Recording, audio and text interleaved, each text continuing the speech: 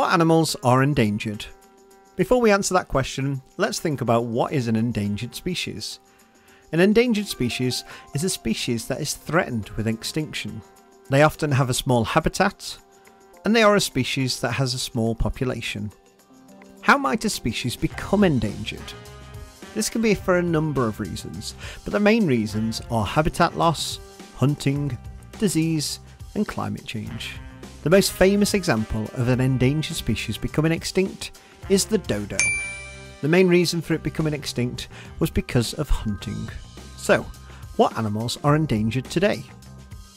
Orangutans, polar bears, sea turtles, red squirrels, giant otters, mountain gorillas, giant pandas, Sumatran tigers, and kiwis, just to name a few.